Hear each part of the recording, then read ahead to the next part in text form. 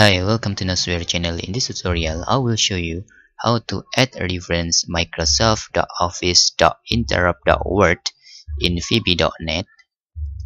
First, you must certain if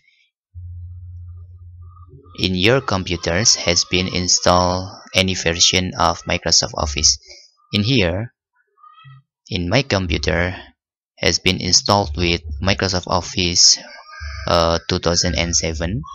So we can add a reference interop.word in here, and we can open Visual Studio 2019, and we can create new project and click next. And in desktop, I will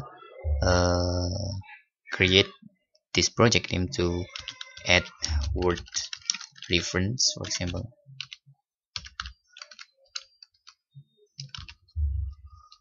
And click create. To add reference in your project, you can just right click and please click add and choose reference, because we need to add Microsoft.Office.Interop.Word.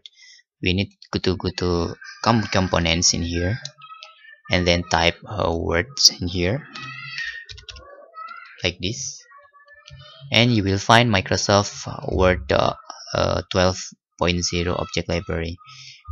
And don't forget to tick this. It's make this enable to add. And I remember you once again, you must install any version of Microsoft Office version in here. Any version. You can add Microsoft Word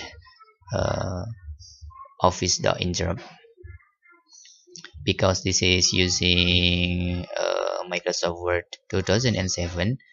The version is 12.0, and if you use another version, maybe this version will also not the same, but you don't be confused, and you can click OK after tick this like this.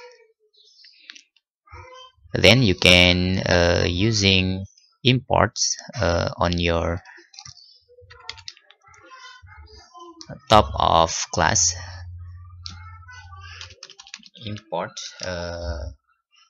You can directly to create Microsoft.Office.Interop.Word, and now you can using anything with this.